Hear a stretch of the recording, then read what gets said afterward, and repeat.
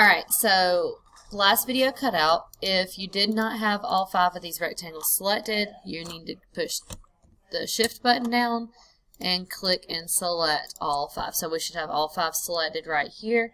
Now we're going to go up to our transform panel and we're going to click the center reference point, so that's the very middle one.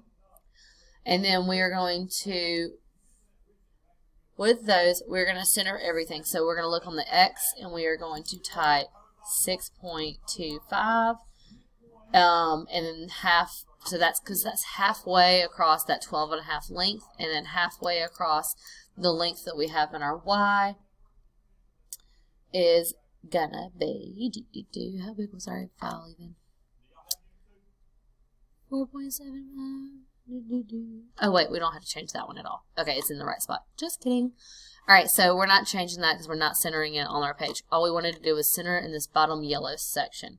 So once your file looks like this, and this is going to be the shortest video ever, but I couldn't fit it in with the last one, all you're going to do is you're going to go to File, Save. So you should have saved this setup file. We will be using this setup file again, so just kind of keep in mind that you do need this. Now, I do want you to make sure, I don't care what is open, you can have all these guys closed, but you do need to turn in a screenshot of this right here as assignment for lesson 1. And that is the end of lesson 1.